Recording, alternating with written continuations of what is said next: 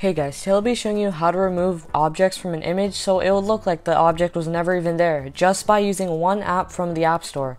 So if this works for you, please hit that like button and subscribe because I post videos like this once a week, and turn on notifications so you're always notified when I upload a new video. The app we're going to be using is something you've probably already heard of. It's made by Adobe and it's called Adobe Photoshop Fix. It's not Adobe Photoshop Mix like from last video. So just download it from the App Store or click on the link in the description and then download it and then open the app.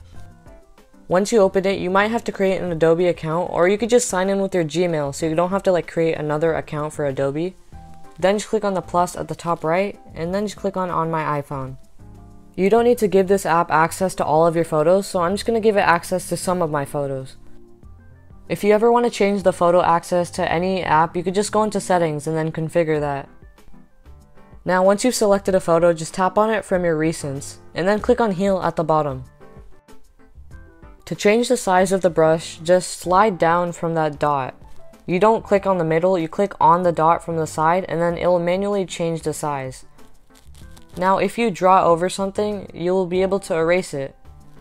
I would recommend to make that red area that you draw out to be very small, or else it might not look that good. It might not look like natural.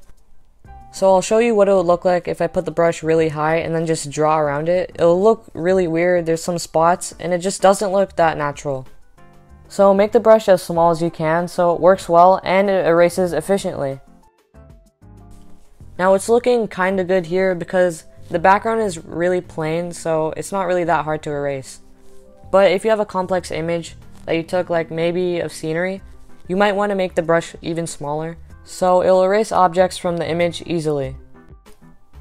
If you think it looks unnatural, even when your brush is really small, you can just go over the part that looks unnatural and then it'll probably fix it.